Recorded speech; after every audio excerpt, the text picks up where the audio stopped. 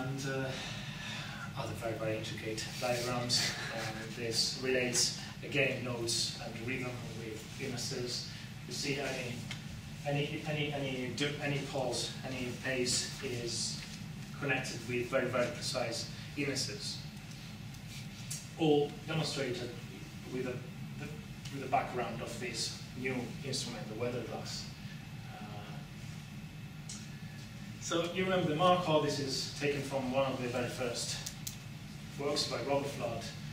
So I said that this monochord, which was used to demonstrate the harmony of the human body and the harmony of the macrocosm, the planets and the stars. You can see they are perfectly match perfectly. Is, in my opinion, giving way, so to speak, to the weather glass towards the end of his life. I think the resemblance are quite easy to grasp. Actually, Robert Fludd does. I mean, it's not just my speculation; it's me putting things. This is actually demonstrated with closer study of his work. So that's it. What began with the ancient theories of the perfect harmonies, the perfect numbers, divine numbers, ends up toward the end of his life with the. I mean, he couldn't not take into account what's happening around him. So he could have done it, but he doesn't. So I'm demonstrating that his day-to-day life, his day-to-day practice as a physician, as in the real world, and influentiate his most occult sides.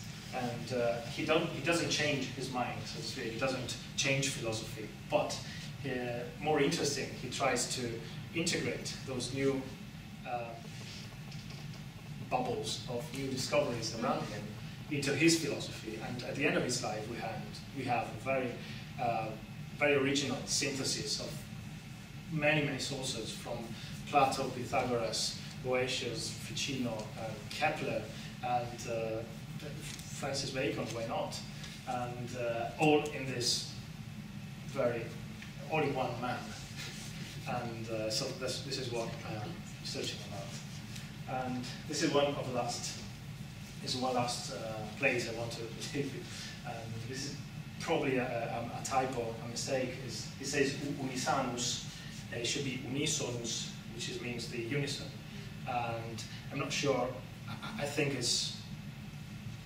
might be a typo, but sanus means healthy. So unisanus is kind of joining both sanus, healthy, and unisonus in one single word, I think. I'm not sure it was Robert Fludd's aim. I don't think so, but I think it's great.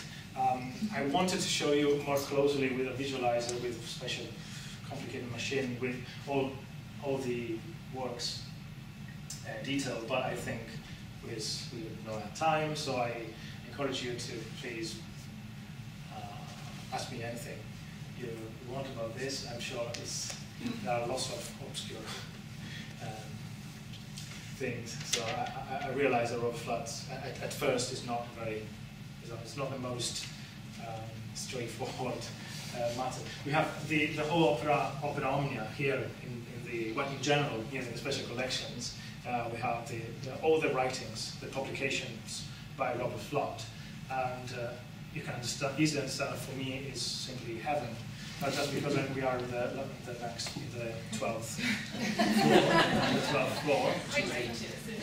We are closer to God. Up here is a big hand, the library, and so that's great. I mean, we have all the published works by Robert Fludd. So you are encouraged to have a look at them. And I'm sorry, you will find lots of marked slips with just because its taxonomy is very, very complicated. So I put lots of markers, and Brian I'm not very happy about that. We'll take them out as soon as possible, and but it's easier for our modern mind to see at first, the table of content, so to speak, the talk because it's otherwise it's very, very difficult to navigate through Robert Fludd's work, and it's something that it required me months and months and years. And so hopefully you in 5 minutes will grasp what I've done in years.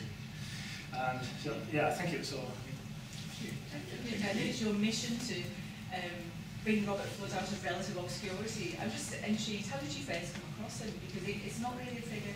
Yeah, it's my supervisor in the MA, Fludd, and my MA in Bologna, University in Bologna.